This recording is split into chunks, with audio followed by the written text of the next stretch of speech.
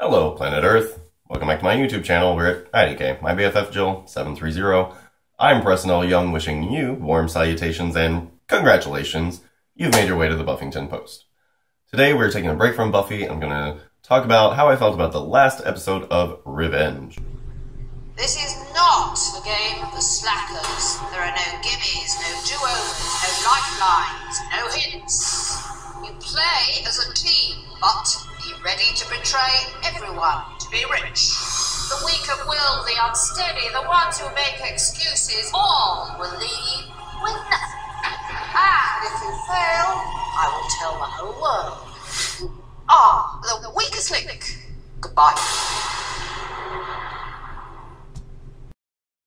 Okay, so ABC's Revenge is one of those shows that's kind of like Heroes. You can watch the first season and you can pretty much leave it alone. You don't need to watch anything else and might be a letdown if you do.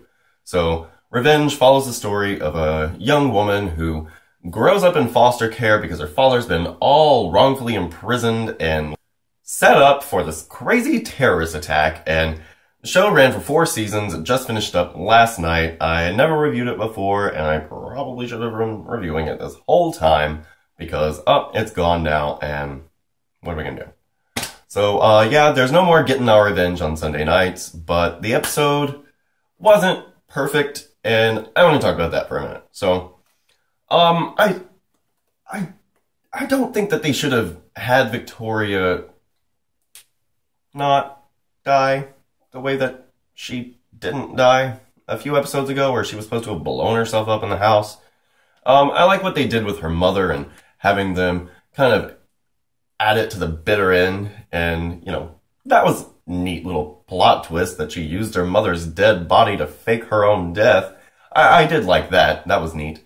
I didn't like that everything got wrapped up so sweetly and completely.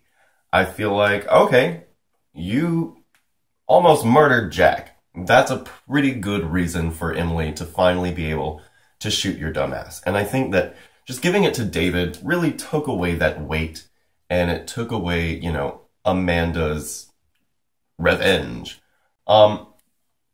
David, did he have a reason to shoot Victoria? It seemed like he had forgiven her. It seemed like he was just doing it so that Amanda wouldn't.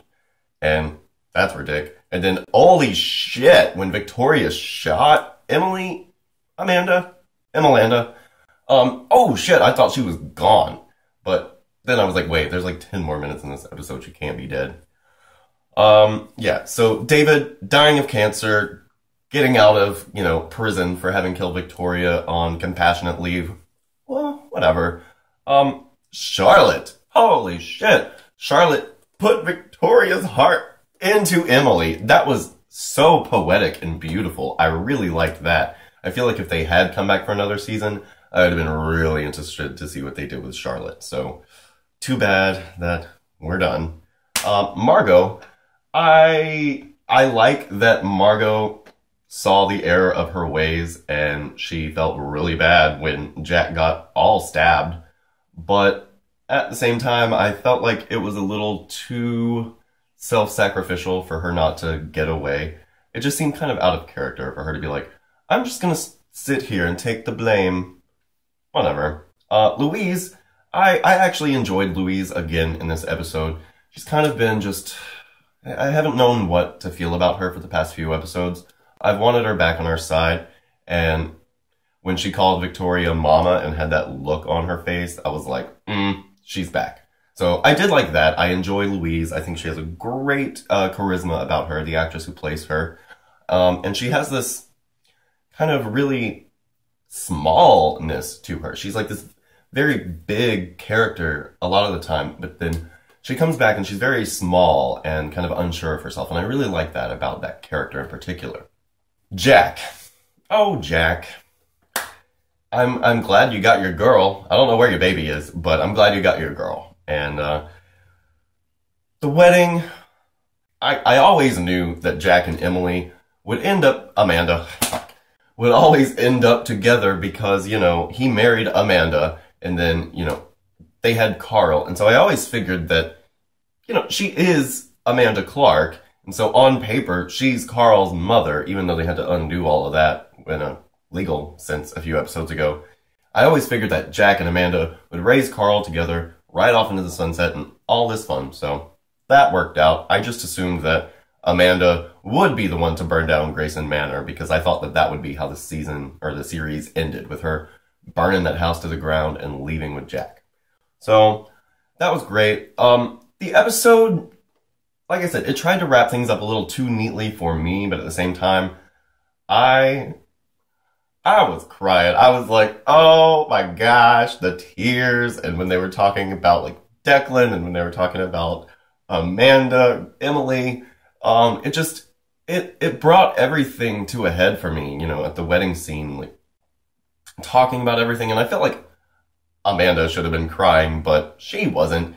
It was really heavy. And then when they brought out the dog, the Sammy number 2, I was over. No, I couldn't even. So, revenge is gone, you guys. I know I never said anything about this damn show before, but I hope you'll at least check out the first season, if you will. Good show. It's not perfect, but it's one of the very, very, very few network television shows that I've actually kept up with. I watched Once Upon a Time, but really I got into it because of Revenge. I was waiting for Revenge to come on, and I happened to watch it one week, and that's the only reason I even got into Once Upon a Time, so thank you, Revenge. I'm Preston L. Young. You can come right back here. I'm about to do my Game of Thrones review. I've got Buffyverse discussions on the other Slayers, Buffy the Vampire Slayer comic reviews, Angel and Faith comic reviews, and more. Hope you're having a great 2015 so far, and we'll see you next time. This is not a game of the slackers. There are no gimmies, no do-overs, no lifelines, no hints. You play as a team, but be ready to betray everyone to be rich. The weak of will, the unsteady, the ones who make excuses, all will leave with nothing. And if you fail, I will tell the whole world you are the weakest link. Goodbye.